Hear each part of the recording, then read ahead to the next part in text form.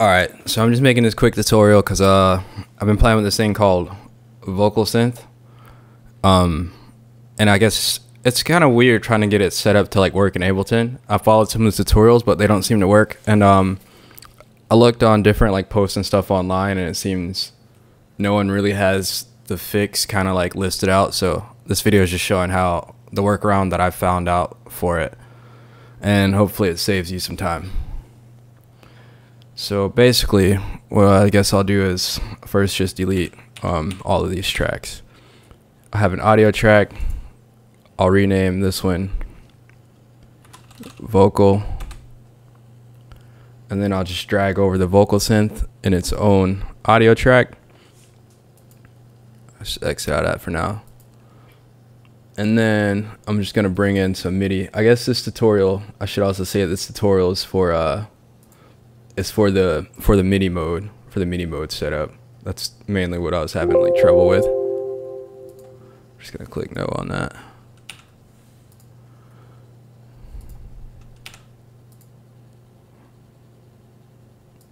And we'll call this one, I'm just gonna call it Synth. And this is just a track with the Vocalsynth on it. Alright, rearrange this, and maybe I'll probably also like pull in a vocal. La, la, la.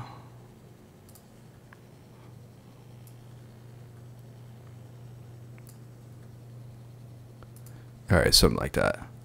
So first what you want to do is you want to go into Vocalsynth,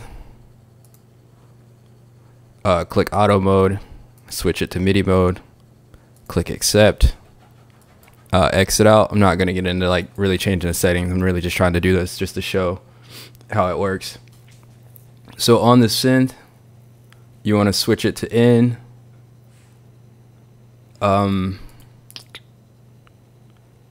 Click this top button where it says external in, switch that to vocal.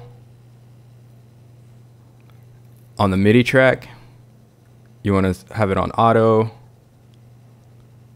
put the top up to synth, and then the bottom should automatically switch to Vocalsynth. And for the vocal track, you want to have the top set to synth, and the bottom on track in, and then also make sure it's on auto. And hopefully this should do the trick.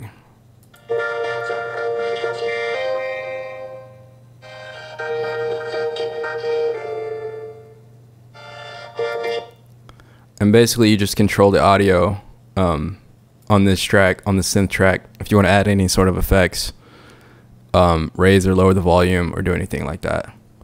And just update the MIDI however you want it, and hopefully that helps. It took me a little bit to figure this out, but yeah, hopefully this saves you some time. Anyways, thanks for watching. Bye.